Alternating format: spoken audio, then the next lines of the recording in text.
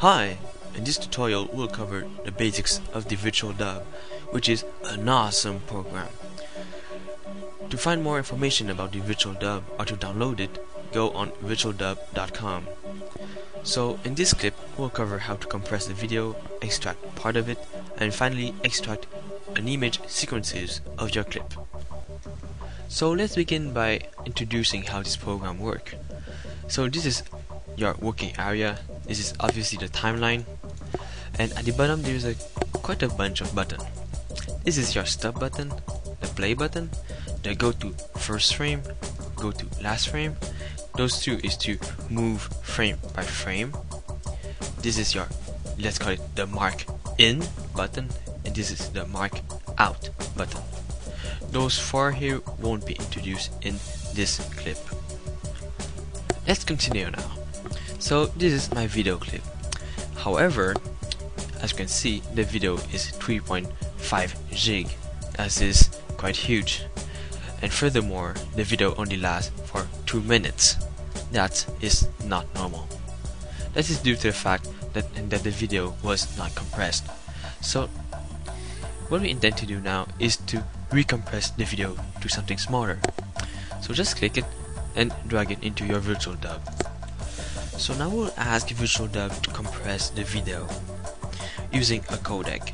So go into video and make sure full processing mode is activated, and go again into video and set compression. Here we have a bunch of codec.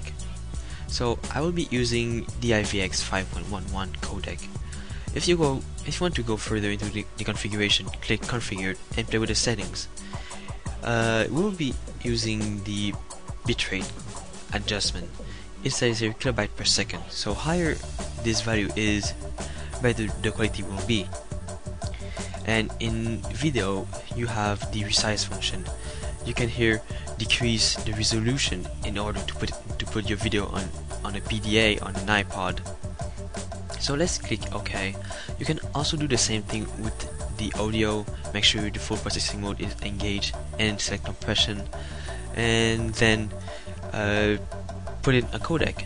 However, the audio doesn't play a large role in the size. Now that our codec is engaged, click on File and select Save as AVI, and let's call it compress.avi.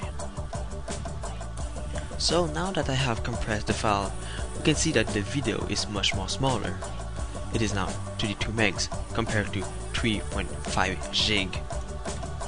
So now we'll go further into the subject. We'll cover the part where you want to extract a portion of your clip. So this is your timeline, and let's say I want to begin the scene here. So I will click on the mark in button. And let's go further into the scene, and let's say I want to select the ending of this scene. I will click on the frame by frame button and find the ending. So there it is. So the ending is around here. There we go. So now I will select the mark out button. So as you can see, the blue region is our selected portion. So then click on File and select Save as AVI. It will now save your portion. Let's call it extract part.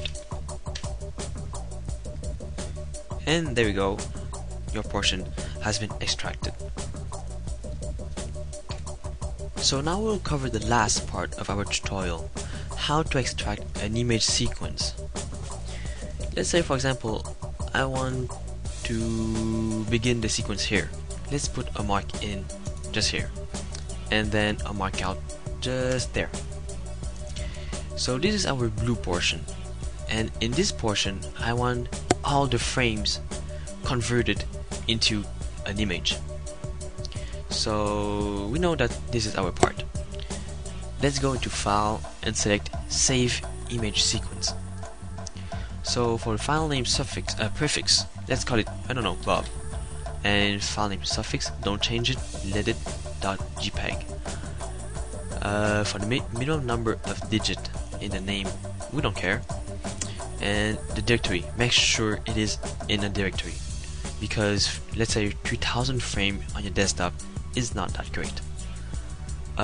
Okay, so finally select JPEG and put it at 100%. Finally press OK. So now it will extract all the frames and convert it. Let's go into our Explorer and let's see how it is. There we go. So we have now all the frames converted into an image version.